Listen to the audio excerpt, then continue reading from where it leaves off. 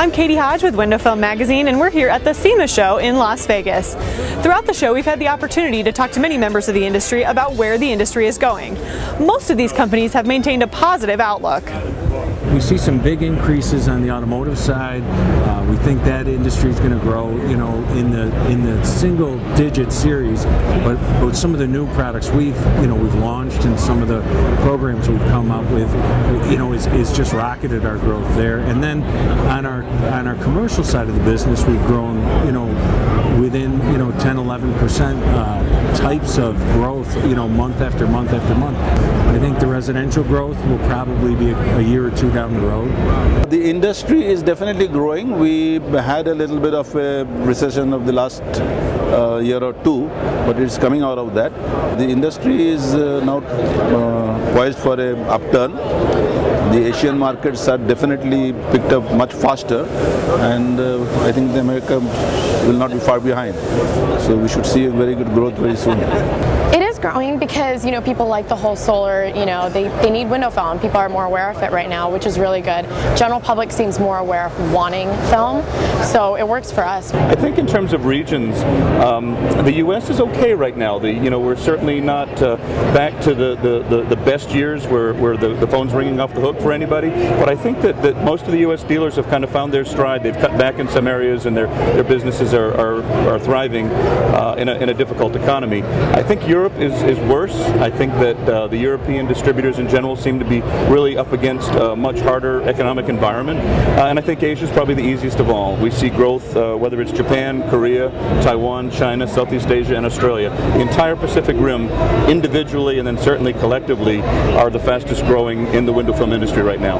It's still pretty much a luxury product, so the thing is, as soon as the economy starts getting better, hopefully we'll see a difference as far as us getting better.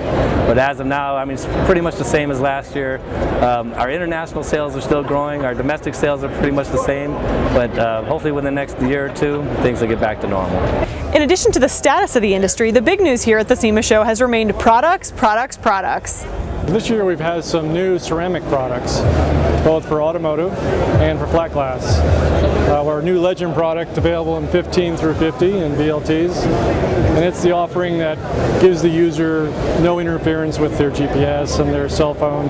So it's nice heat rejection, but doesn't have that interference that the older aluminum-based products have. Then we have a similar product for flat glass, and we call that Firewall, and that's available in a dry adhesive and has the same ceramic technology.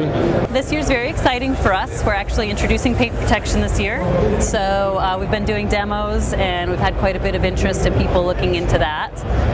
Also CXP, our high-end automotive film, every year is kind of a feature, so we've got that featured on the two cars and are showing that as well.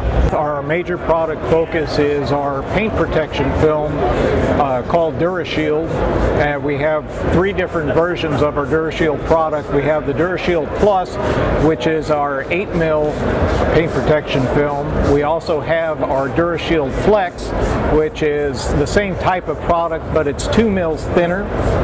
And then one of our newest films is our DuraShield Satin, which is a paint protection film that has a slight texture to it, and what it'll essentially do is when it's applied to the surface of the vehicle, it'll matte out the color finish of the vehicle in the area that it's applied.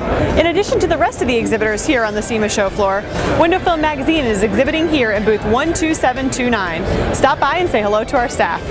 For more updates straight from the show floor, stay tuned to windowfilmmag.com. Thanks for watching.